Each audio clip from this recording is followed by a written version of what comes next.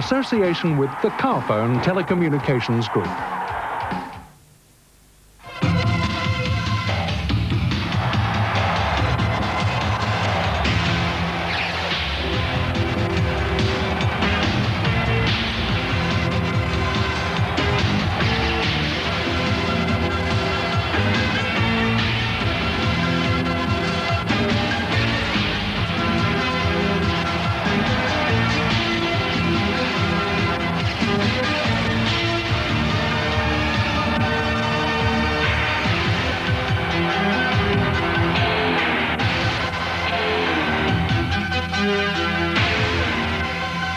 Hello everyone, Belmore Sports Ground, the home of the Bulldogs, is our venue for this top-of-the-ladder clash. Cronulla are undefeated to date with wins over the Gold Coast, South St George and Canberra. Canterbury are on 6 points. They suffered just one loss. That was at the hands of St George. There have been some late changes to both teams, so let's look at Canterbury firstly with David Fordham.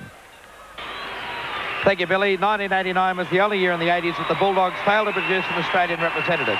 1990 is a Kangaroo Tour year, and it's no coincidence their improved form this year has been inspired by their 86 Kangaroos, Terry Lamb, Paul Langmack and second rower Paul Dunn, who all have their eyes set on another trip to the Old Art later this year. And the tough man up front, David Gillespie, remembers the trip at 86 he missed through injury. One change in the Bulldogs lineup which beat Illawarra last weekend, Dean Pay out of the front row, allowing former Parramatta junior Mitch Newton to make his first-grade debut. The Bulldogs have enjoyed a Belmore Sports Ground dominance over the Sharks. Cronulla's last win here was back in 1974-84. All right, David Wright takes us down through the Cronulla team. Thanks, Billy. And Cronulla have been forced to make an important change to the side that has basically remained intact through their undefeated run of 4 Winfield Cup matches. Form forward, Danny Lee has a bruised sternum and is replaced by Michael Porter, who goes to hooker, with Luke Massey moving into the front row. And in the positional switch, Diamond and Staines interchange. Michael Speechley has recovered from a hand injury to take his place in one of the classiest back lines in the business. There's our referee for today. Eddie Ward has got this match, so he's well and truly stamping himself as one of the top referees in the Sydney comp. Just about ready for the kick-off. Matter of fact, Eddie Ward blows his whistle now. Cronulla are about to kick off and send it deep, of course, down into Canterbury territory.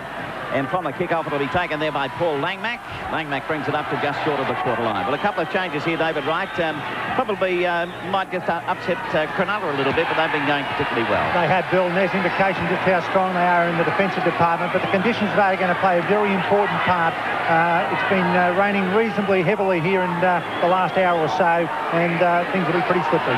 All right, that's Gillespie taking it up, put down about 30 metres out now from the Canterbury line. Immediately back to Farah. Farah with a kick underneath it, not the best, almost cleaned up the referee. It'll be taken back there by Porter.